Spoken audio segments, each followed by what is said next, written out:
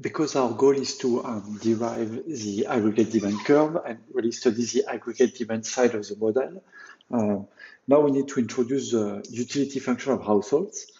So households here, very much like in the basic model, they are going to value two things.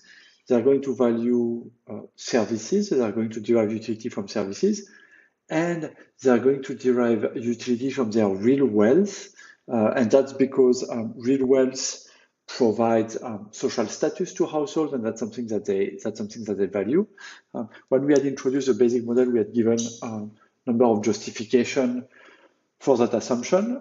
In the basic model, real wealth is held as real money balances, and here it's held as real bonds.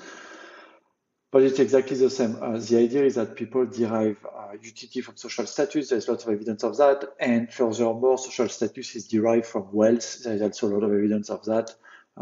So it's, in a sense, although it's not a common assumption, it's fairly, given the evidence we have from neuroscience and other social sciences, it's quite uncontroversial to introduce real wealth in the utility function. So we'll have these two parts, utility from services and utility from real wealth. So let's see a bit the functional form that we're going to assume. So let's look at the utility derived from services.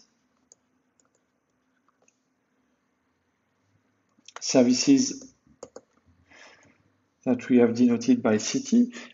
So here we'll keep the same functional form as in the basic model. So the utility from services is going to be epsilon over epsilon minus 1 times CT, epsilon minus 1 over epsilon, with epsilon strictly greater than 1. So it's an increasing and concave function of services. Epsilon, here the parameter epsilon is going to govern the concavity of the utility over services. So this is basically the same as what we had in the basic model.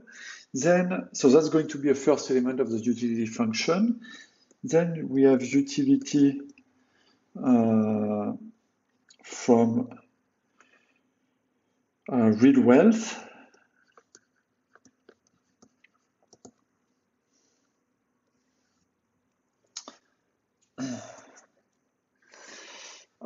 So here, the only store of wealth are government bonds.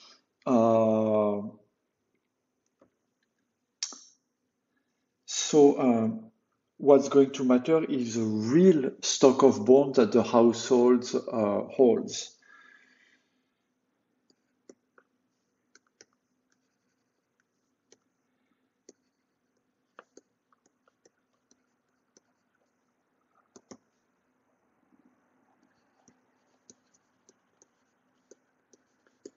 So real wealth is held, corresponds to the real stock of government bonds.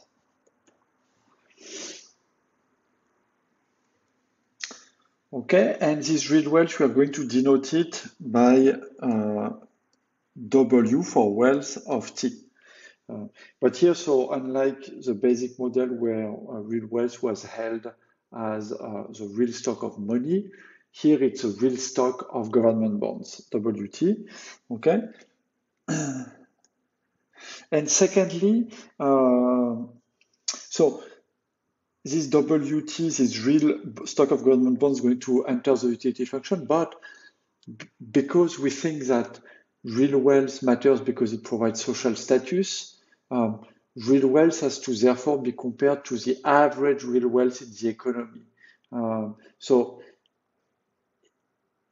Because what matters is your level of real wealth compared to the real wealth of the other people in the economy. Now, of course, here everybody's going to be the same, but in general, you could have in the real world, you have heterogeneity. And what matters is what is your real wealth compared to the real wealth of the other households, because it's your relative position that provides social status. So to capture this idea, we are going to put not just absolute real wealth in the utility function, but relative real wealth. So we are going to introduce the average real wealth in the economy.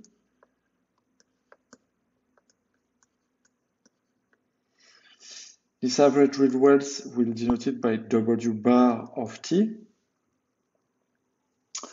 And it's going to be the average of the real wealth of all households.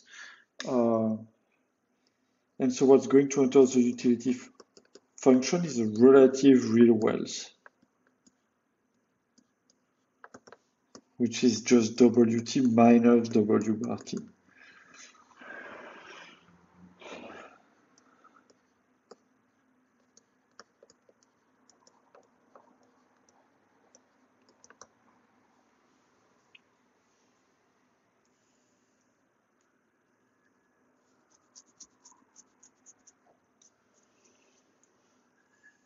And in a sense, this is something we could have done in the basic model. We could, instead of having just real money balances, we could have put relative real money balances.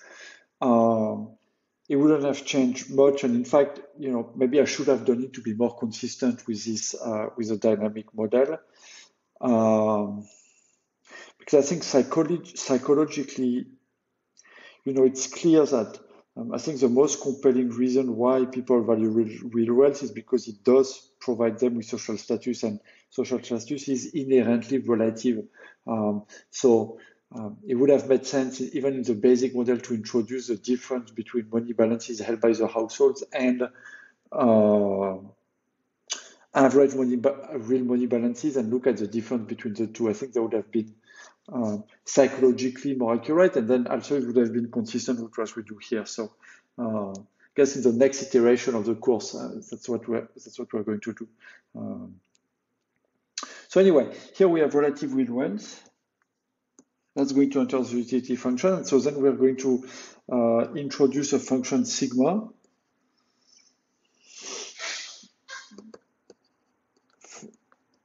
which goes from R to R, which is increasing and strictly concave. In fact, it's also strictly increasing. So we introduce a function sigma that's strictly increasing and strictly concave.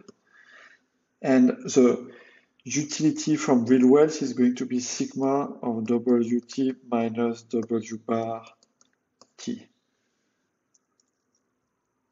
So here,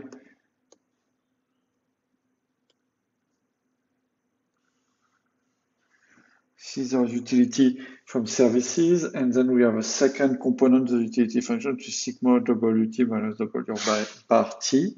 And so this function sigma captures sigma for status, the social status that households derive from having, when extra social status would have more wealth than the average, and lower social status would have less wealth than the average. And of course, here we are in a dynamic model. So then we can compute, so here we can compute the aggregate utility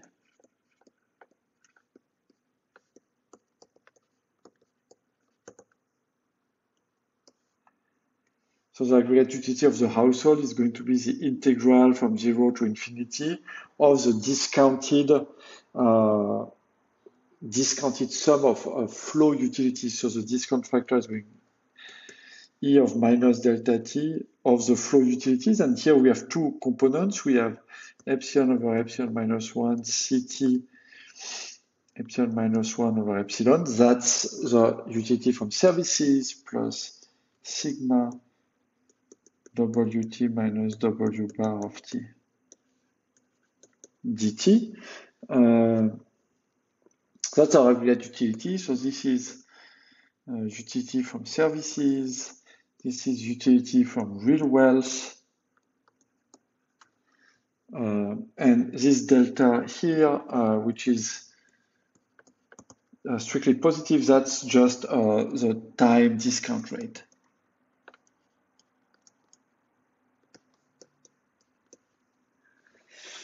And real wealth, in fact, it is relative real wealth, right? And this is going to be our aggregate utility for the household.